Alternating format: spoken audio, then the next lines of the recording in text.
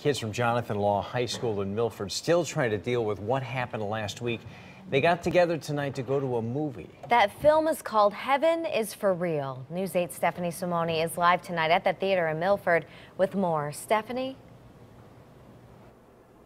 And Darren, about 50 students and their parents came here to the Milford movie theater. They went to see Heaven is for Real. It's a story about a little boy who dies on the operating table, but then comes back to life, talking about experiences in heaven, what he thought was heaven. The pastor here says it'll help students cope, but more importantly, bring them together. It might seem like a normal movie night, but for Jonathan Law High School students, it's less about what's showing and more about coming together. It was a hard day today, and everyone's really drained, so it's nice to get out somewhere.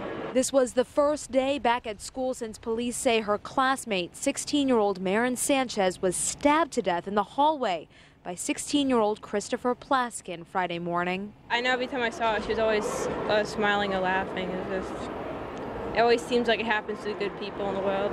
Sanchez's boyfriend, Jared Butts, and his church helped organize this. Free tickets to see Heaven is for Real. Marin was all about community.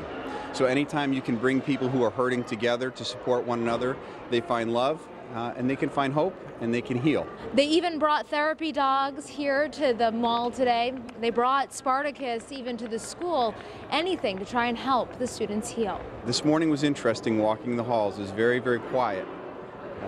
But as the day went on, there seemed to be more smiles, more laughter, and a lot of camaraderie. Parents say they're navigating this too, hoping this movie might open up conversation. I think we all need some answers. I think we all kind of need to talk about it, and I think it's a great way to kind of open up that dialogue. I still don't think it's real.